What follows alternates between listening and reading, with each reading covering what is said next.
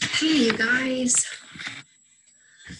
Hi, we're going to read chapter 10, and it's really bad. It's getting so bad. I hope it works out in the end. Natural disasters are interesting to study. So here we go. Chapter 10, From Life as We Knew It. It's August. All right. Mom went to the post office today. Still no word from Dad. And at supper, she told us that there was a notice for a big meeting for all concerned at the high school on Friday. Announcements about the school year.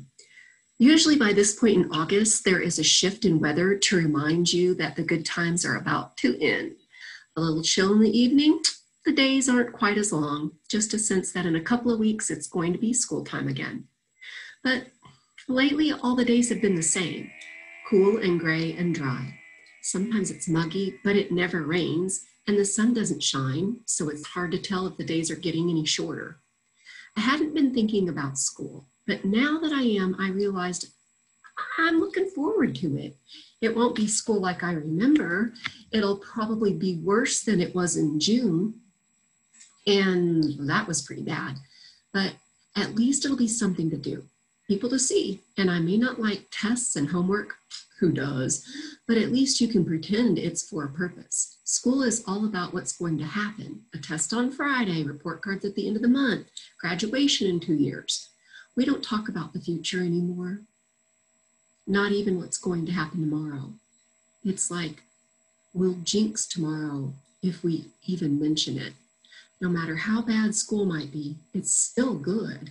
I'll go to the meeting with Mom on Friday to see what's being planned. I write stuff down in here and I don't read it.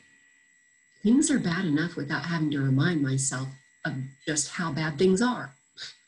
But I just read what I wrote a couple of days ago, all about how wonderful school is and all that crap.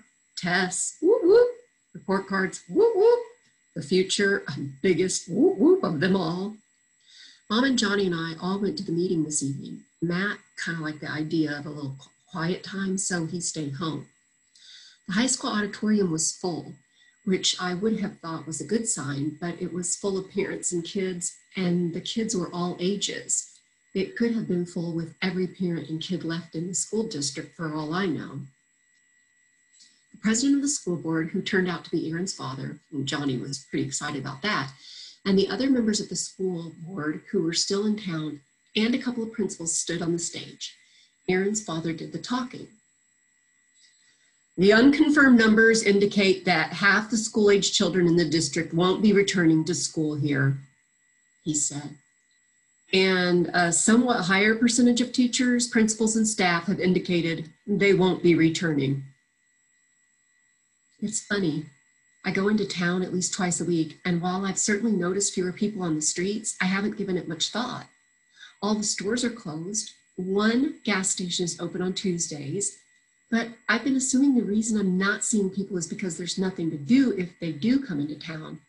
I hadn't realized it was because people were moving out or too sick to get to town or dying.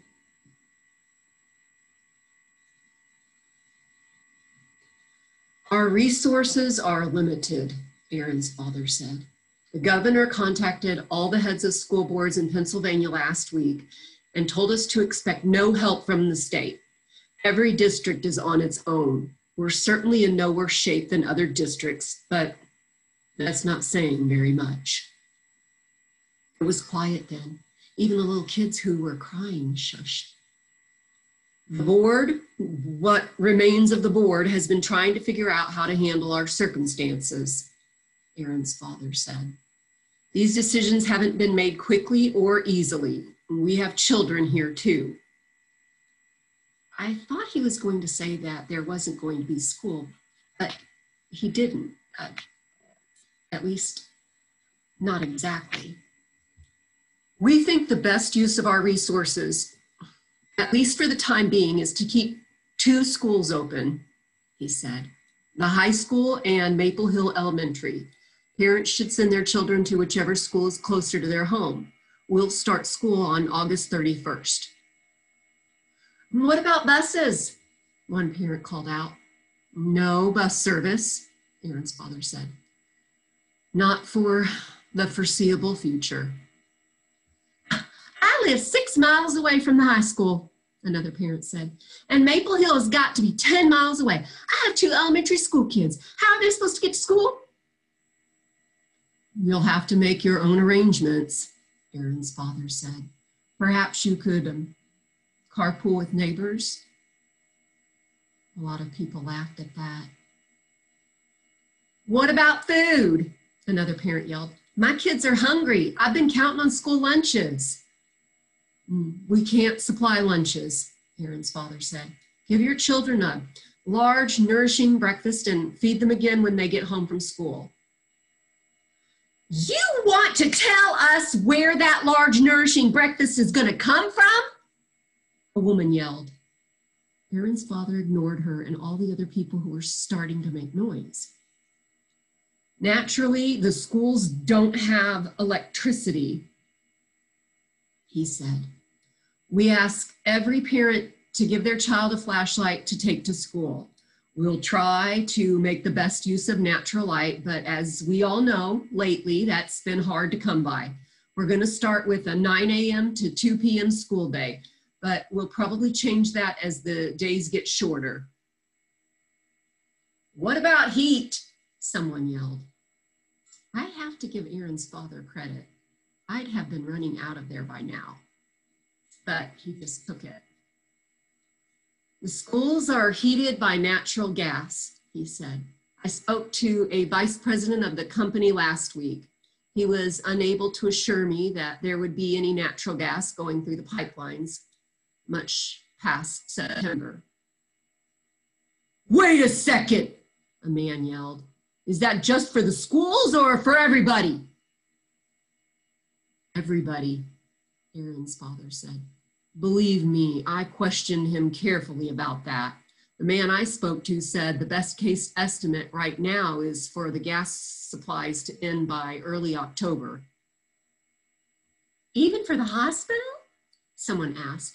They have electricity. Will they have heat too? I can't speak for the hospital, Aaron's father said.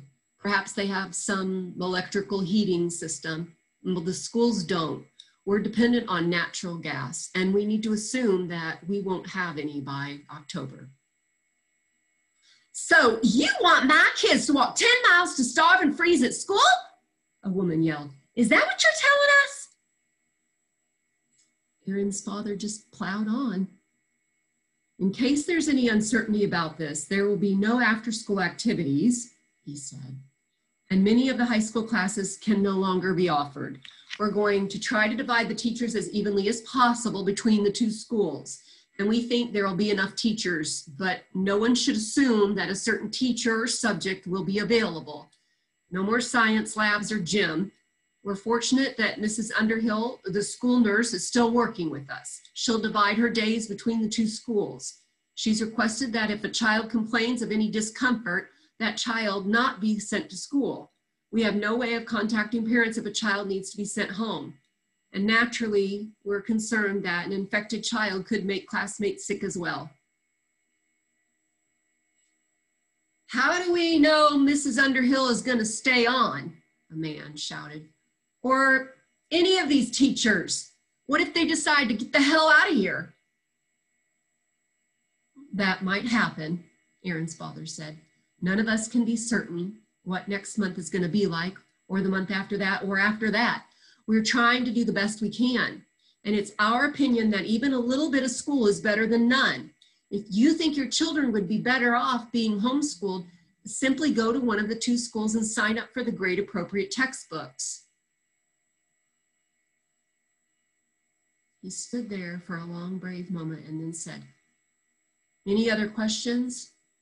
Well, it turned out there were lots of them, but they mostly had to do with natural gas. I guess this was the first people had heard that the supply was going to run out.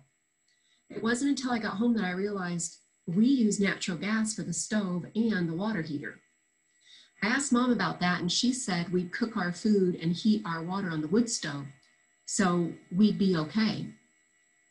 She says she doesn't know what people who don't have wood stoves are going to do, but she guesses they'll move out, try down south or something. Although she heard on the radio this morning that North Carolina has already had a frost, so she isn't sure things are going to be much better anyplace else. No one's crops are doing well because there's been no sunlight anywhere for over a month, or rain for that matter. So we're all going to freeze and starve no matter where we live. Well, okay, she didn't actually put it that way. Actually, she said we'd be fine because we had heat and food and each other. She also told Johnny and me to think about school. If we want to give it a try, that's fine by her. If we want to stay home, she and Matt would teach us, and that would also be fine.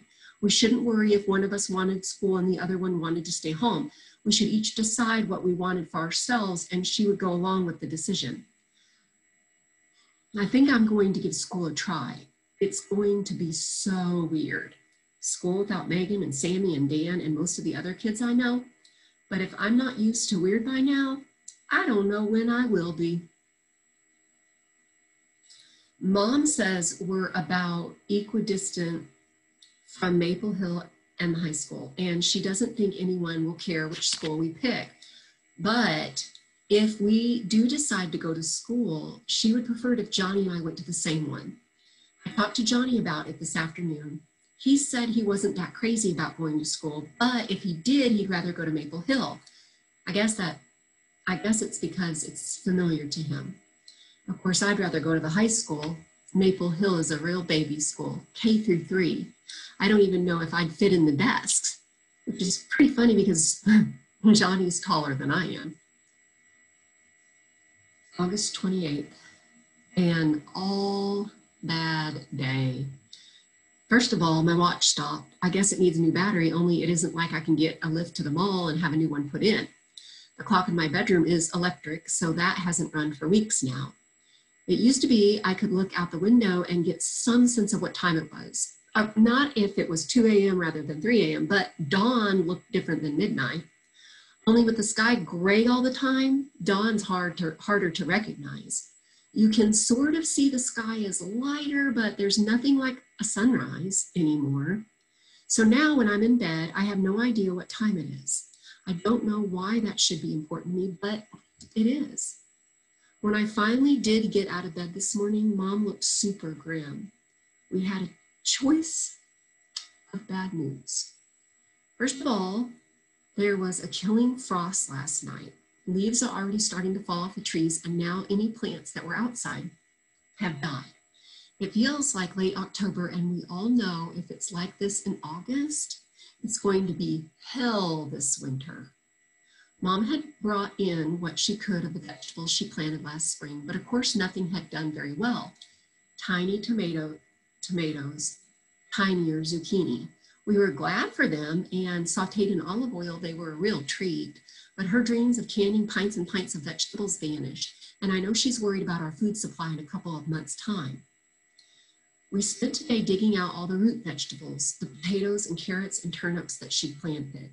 They all look smaller than normal too, but at least they're something, and we can eat them for a few days and save on the canned food. Then when Mom was through telling us about killer frosts, she said the past 2 days when she turned on the radio, she hadn't gotten any signal. We had 3 radios with batteries, and she tried all of them. We all tried all of them because nobody wanted to believe her. But of course, she was telling the truth.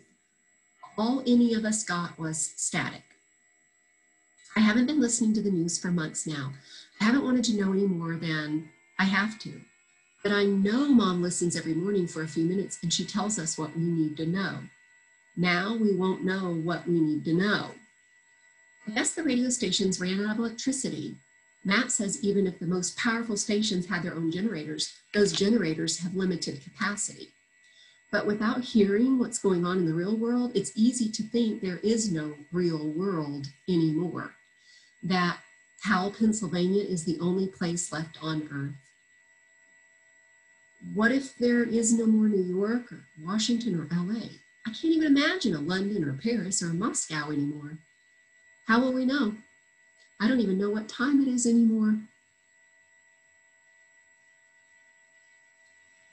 Something scary happened today, and I don't know if I should tell Mom or Matt. I volunteered to do the bike run into town today. I wanted to get the feel of biking to the high school in case Johnny and I ended up there.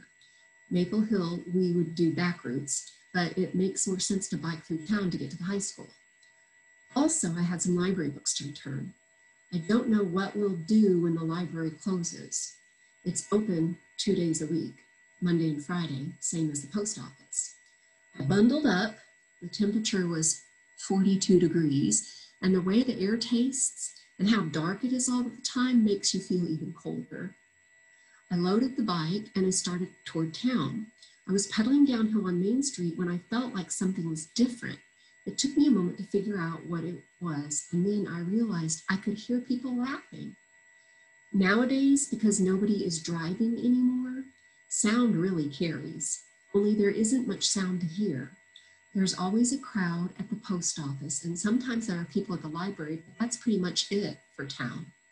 I guess the hospital is busy and noisy, but I haven't been there in a while. So even though you could hear noise, there usually isn't any noise to hear. I didn't like the way the laughter sounded. It was scary hearing it, and I slowed my bike down and I kind of hid in a place where I could look down the couple of blocks and see what was going on. There were 5 guys on Main Street. I recognized 2 of them. Evan Smothers, who's a year ahead of me in school, and Ryan Miller. He was on Matt's hockey team. The other guys looked to be about the same age, maybe a little older. Ryan and one of the other guys were holding guns. Not that there was anyone there for them to shoot. The street was empty except for the 5 of them. 2 of the guys were removing the plywood off storefronts. Then one of them would break the pane glass and go into the store. All the stores in town are empty. There isn't much to take out of any of them. So I don't know why they even bothered. It was the plywood they seemed most interested in. They would remove sheets of it and put it into a pickup truck. I stood there watching for 5 minutes or so. Now that I don't have a watch, time is a guess on my part. No one tried to stop them. No one even showed up on the street. For all I know, I was the only person who saw what they were doing.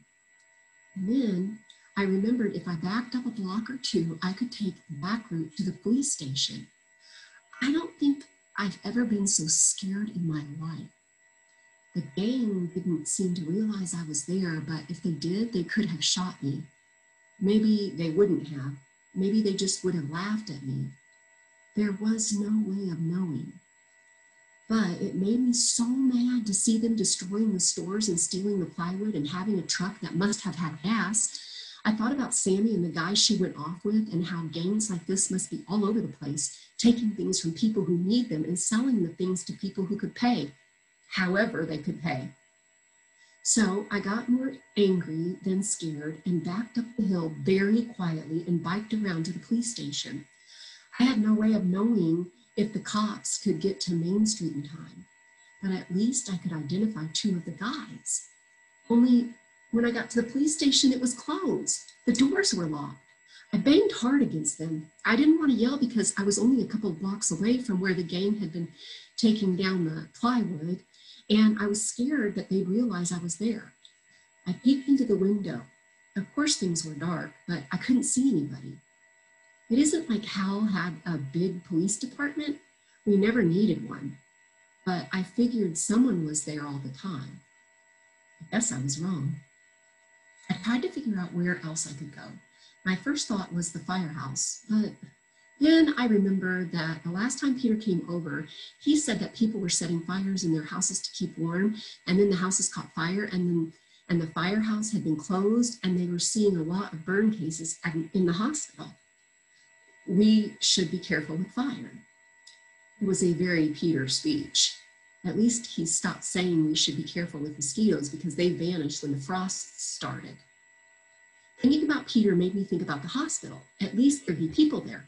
I biked around an extra half mile as or so to avoid going straight through town and went to the hospital. Things were really different there from the last time. There were 2 armed guards standing in front of the main entrance and another 2 by the emergency door. There must have been 20 people standing by the emergency door. I went to the main door. "No visitors allowed," one of the guards said. "If you have a medical emergency, go to the emergency door and wait for a nurse to admit you." I need to talk to a police officer," I said. I went to the police station and there was nobody there. "We can't help you," the guard said. "We're privately hired. We have nothing to do with the police department." "Why are you here?" I asked. "Where are the police?" "We're here to make sure no one enters the hospital who isn't in need of medical care," the guard said. "We keep out people who want to steal food and supplies and drugs. I can't tell you where the police are." "Yeah, they probably moved out," the second guard said. "I know a couple of them took their families and started south about a month ago. Why do you need the police? Has someone attacked you?" I shook my head. "Well, it's not wise for a girl your age to be out by herself," the guard said. "I won't let my daughters or my wife go outside anymore unless I'm with them." The other guard nodded. "Times like these, you can't be too careful," he said. "No place is safe for a woman anymore." "Thank you," I said, although I have no idea what I was thanking them for. "I guess I'll go home now." "Do that," the guard said, "and stay home. Tell your parents they need to be more careful with their children. One day, a girl like you might go out for a bike ride and never come home." I shivered the entire ride home. Every shadow, every unexpected noise made me jump. "I won't go to the high school. The only way of getting there is through town. But the only way of getting to Maple Hill is by back routes, and anyone could be there as well. It isn't like I can count on Johnny to protect me." When I got in, Mom didn't notice that the library books were the same ones I'd taken with me. She asked if there were any letters from Dad, and I lied and said there weren't. It probably isn't a lie, but I felt bad saying it just the same. I don't know what to do.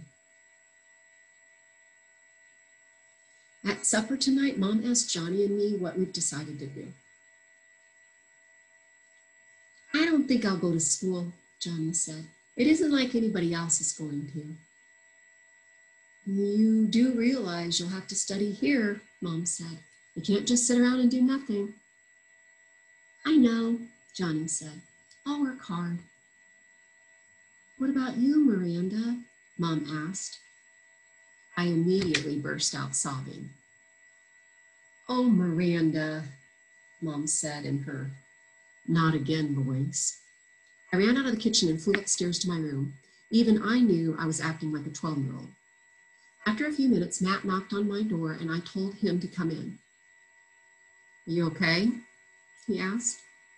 I blew my nose and nodded. "Is anything bothering you in particular?" he asked, and the question was so ridiculous, I began to laugh hysterically. I thought Matt was going to slap me, but then he started laughing right along with me. It took both of us a few minutes to calm down, but finally we did, and I told him about what had happened in town. Everything. I told him who the guys were and how the police station was closed and what the guards had said at the hospital. "You didn't tell Mom any of this?" he asked. "Why not?" "She has enough to worry about," I said. Matt was silent. "The guards are probably right," he said after a little bit. "You and Mom shouldn't go out alone anymore. I guess it's safe going to Mrs. Nesbitt's, but no farther." "So we're prisoners?" I said. "Miranda, we're all prisoners," Matt said. "You think I want to be living like this? I can't go back to Cornell. I don't know if there is a Cornell anymore, but even if there is, I can't drive there, and I can't bike there, and I can't hitch a ride there. I'm stuck too. I don't like it any more than you do." I never know what to say when Matt admits he's unhappy, so I just kept quiet. You're right about high school, he said. It's not a good idea to go to town anymore. I'll go to the post office and library from now on. But if you want to go to Maple Hill, I'll go with you in the morning and pick you up in the afternoon. I thought about it. It isn't like I was all that excited about going to school. On the other hand, it makes me mad to think of being forced to stay home. I may never leave Hal again. I'd like to at least be able to leave my house. Okay, I said. I'll try Maple Hill. But don't tell Mom what happened. I don't want her to worry any more than she has to. Matt nodded. I guess tomorrow is my first day of school. Woo woo. All right, you guys. Things are, I don't know, they just seem to get worse and worse each chapter. We will keep reading and see what happens. I will post another chapter tomorrow. You guys have a great day.